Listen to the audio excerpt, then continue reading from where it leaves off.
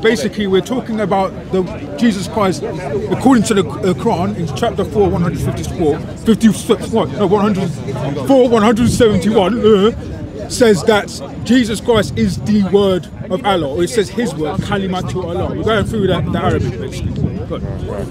So as I was explaining, like when in the Arabic language, you have mudaf ilayh. Yeah. Like I said earlier, like kitabu Bilal, the book of Bilal. Yeah. And when you say, like, for example, the ruh of Allah, right?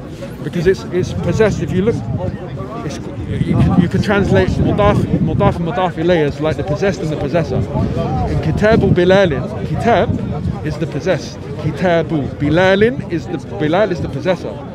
Right? So, for example, if you say ruh Allah, it's the ruh, like I said with kitabu Bilalin, right? The kitab, the book, it belongs to Bilal. Yeah. Right? If you say ruh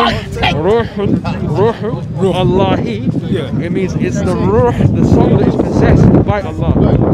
The soul possessed by Allah.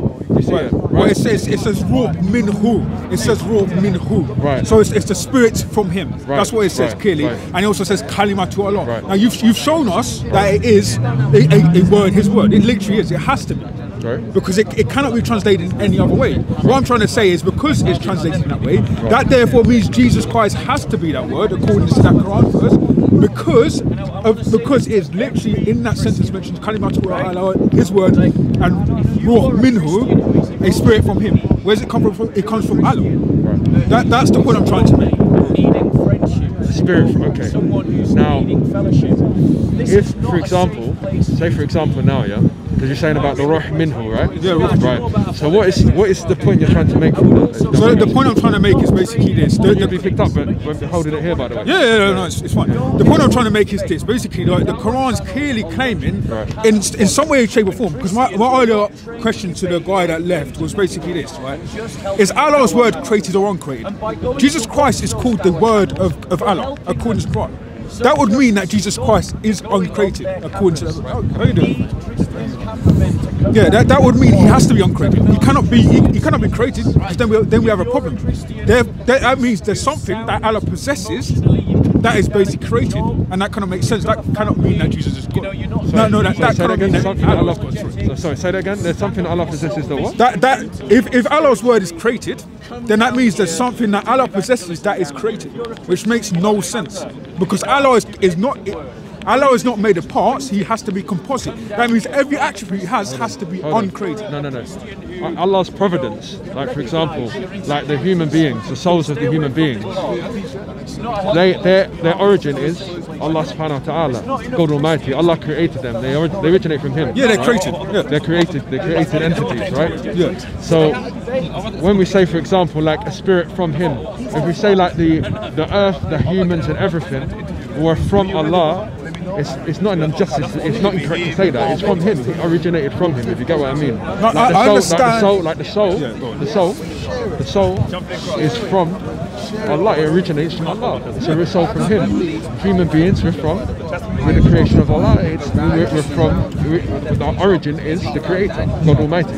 You know. No, we also understand that in Arabic, the word nafs is used for soul, or nafsi. For soul. Yeah, nafs is used for soul. It's like self. It can be like self as well, like himself. Yeah. Like for example, on it said like on the Day of Judgment, people will say, like the prophets will say nafsi, like because they're afraid of themselves. Myself. Yeah. They're afraid of themselves. Nafsi. So it's referred to ruh as in soul. Nafs, that's what you're saying about soul, right? Yeah, that's what I was talking about the soul. Right. Yeah. So anyway, but the fact I'm trying to make is basically this, and then I'll wrap up after. Basically, the Quran clearly states that this is a spirit from Him. Viral minhu. Can you give me a second? Sorry, give me a second. Yeah, go on. Sorry. Someone's trying to call me. Just hold that if you don't mind. Nice. So, where were we? Okay, so we were basically talking. I just want to get this over and done. So basically, we were talking about what the Quran says concerning Jesus Christ, right, or Isa ibn al-Maryam, right? It says this, right? O people of the book, commit no excess in your religion, nor say of Allah aught but the truth. Christ Jesus, the son of Mary, was no more than a messenger of Allah, and His word, kalimatu Allah, which He bestowed on Mary. and a spirit proceeding from him. Bayru minhu, right? The word bayru minhu means literally spring forth or cast from Allah, right? The big issue I've had, right, is this verse clearly claims that Jesus Christ is God, because as I've earlier mentioned, Allah's word cannot be uncreated. It has to be no, Allah's word cannot be created, it has to be uncreated. And if Allah's word has to be uncreated, then Jesus Christ has to be uncreated. Now we talked about a nafs, and that is a self-serving soul. I just understand. I just understood that, right? But we can go further on. For example, in chapter 2, verse 89, it says that the spirit or the ruh, the Holy Spirit, I'm going to have to get the verse up, sorry. But basically it mentions the Holy Spirit. In chapter 2, verse 89, you can get it up, right? It mentions the Holy Spirit, right? The ruh. And that same word is used in chapter, in chapter 75 it's used, sorry, the actual verse has gone from head, but chapter 75 it says that, Muhammad basically says that this spirit, say you do not know anything about it. So you don't really know anything about this spirit. Now, the problem I have is, if you don't know anything about the spirit, you can't claim it's not Jesus. If you don't know anything about what the ruh is or is made of, you can't claim it's not Jesus, because in chapter 4, 171, it literally says, by ruh minhu, it comes down, the spirit, it came down on Mary. All right, okay. Do you mind holding this? So, my hands are shaking, so it's not going to look good, mate. I don't know. So, go on, perfect. Oh, yeah, right. Meet you. Yeah, all right, thank you. All right, so... so you turn it on? Is it on? Is it recording? It should be. Okay, hold on. Yeah, it's got a timer on, right? Oh no, it's off. Trying to press it. It's not really working. Not sure why. Oh, it's a battery.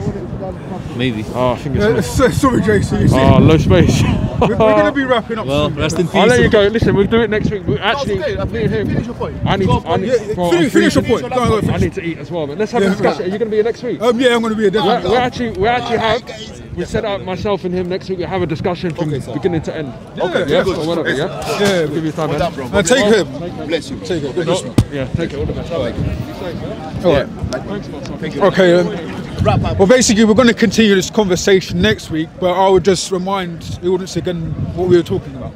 Basically, in the Quran, in chapter 4, verse 171, it states that Jesus Christ, or Isa ibn al-Maryam, is the word of Allah. Right? It says kalimatu Allah, and the word used of the spirit sent from him, which it says in Yusuf Ali's translation, is literally bayruh minhu, which means a spirit casted down from Allah. Right? This I consider this problematic for the Islamic position, because it therefore exalts partners next to Allah, because there is something else that is uncreated next to Allah, because there would have to be, because Allah's words cannot be created, because Allah is not composed of parts. It cannot be composed of parts, and those parts cannot be created either. Which is obviously a problem for Islam. But we'll discuss it more, Lord willing, next week. God bless.